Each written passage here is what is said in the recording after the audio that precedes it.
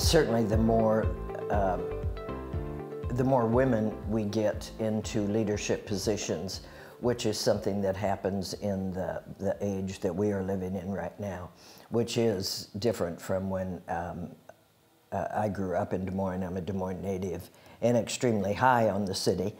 And it's pretty remarkable to see women in some of the positions that they are.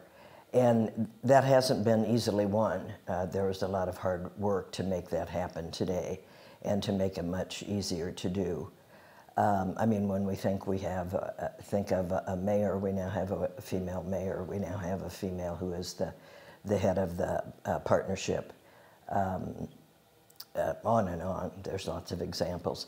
But serving on boards of nonprofits and charitable organizations that help build the city is just extremely important. And I would encourage any woman in Des Moines who has a sense about, yes, I think I'd like to be involved in the organization of one of these charities, to really seek that out and start out working on a committee if that's possible, or again, just volunteering. You'd be amazed at what can happen because people start to see qualities and abilities that you have that you don't even know.